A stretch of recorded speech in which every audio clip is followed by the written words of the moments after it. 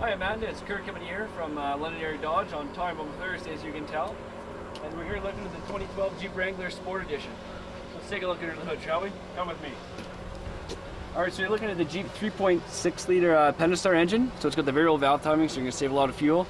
And compared to Wranglers in the past couple years, it's going to have 40% more horsepower, about 10% better torque, and 15% better fuel economy still.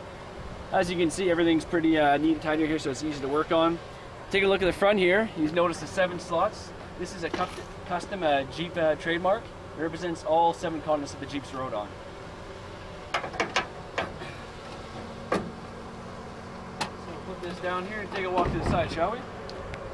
So as you can see, tires replaced front. So if you ever in Jasper in the mountains there, you used to do some off-roading, camping, that kind of thing. I was also kind of to put a little mud on it so you know how it looks in its true form. All right, let's take a step inside. So hopping inside here, obviously still got the custom fuel for the Jeep, and in the past couple of years it's come a long way in terms of fuel and riding in the city. It's not just off-roading vehicle.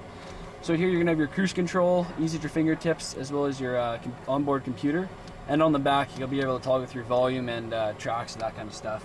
Everything here on the center console, easy to navigate through, your auxiliary, your satellite radio, AM, FM, CD player. Down here is your gear shift, your 4x4, neutral, 4 low, and as well your gear stick here with the auto stick, which is a nice touch. Let's hop onto the back.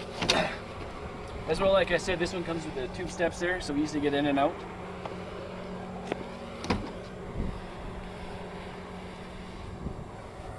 Alright, so obviously it's a 2-door, but still 4-seater, lots of room in the back. And if you need a little room for storage, this just picks up like this, and now you got a full back here, okay? And obviously with the hardtop that this one comes with, where it used to be a big problem, people would always lose the parts and complain. Well, problem solved. All your hardware for the thing can be stored right here, so you don't have to lose it. As well, all these liners come out, easy to wash down, keep it all nice and clean. So coming around this side again, full size spare, again with the upgraded rims. There are 17s on there, look a little sharper.